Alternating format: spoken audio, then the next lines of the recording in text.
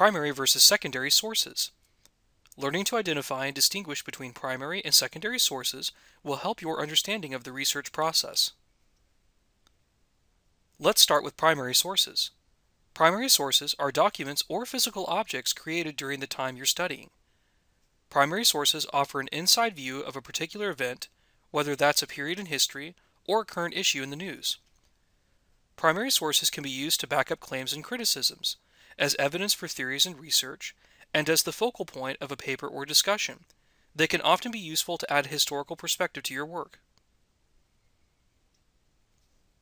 Examples of primary sources include diaries, letters, speeches, interviews, news footage, court documents, documented observations, original research, data, and more.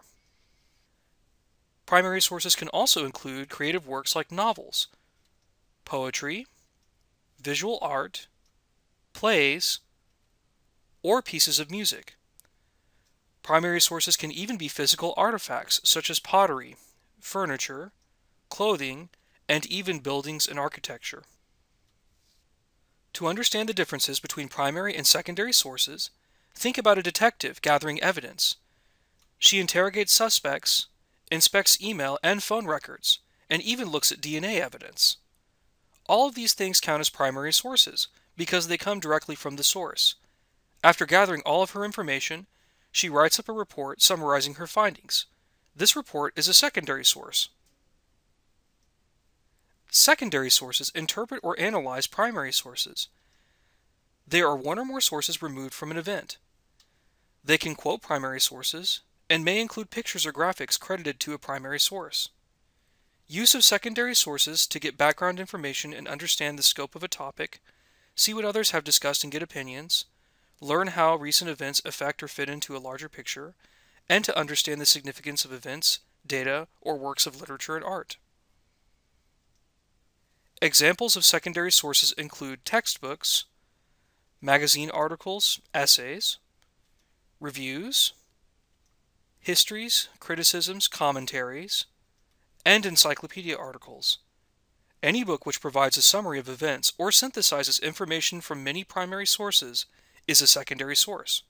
So, how do primary and secondary sources get used in research? Let's look at a couple of examples. Literature.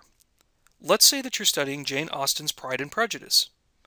The novel itself, written by Austen, is a primary source.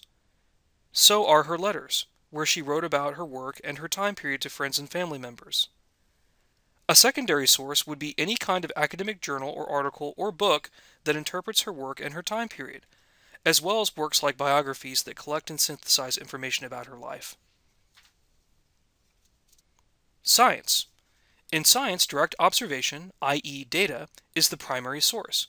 For example, Gregor Mendel, the founder of the science of genetics, studied the inheritance of traits in pea plants. He then wrote his findings up in an article, Experiments on Plant Hybridization, in 1865. The data itself, as well as the report, are primary sources.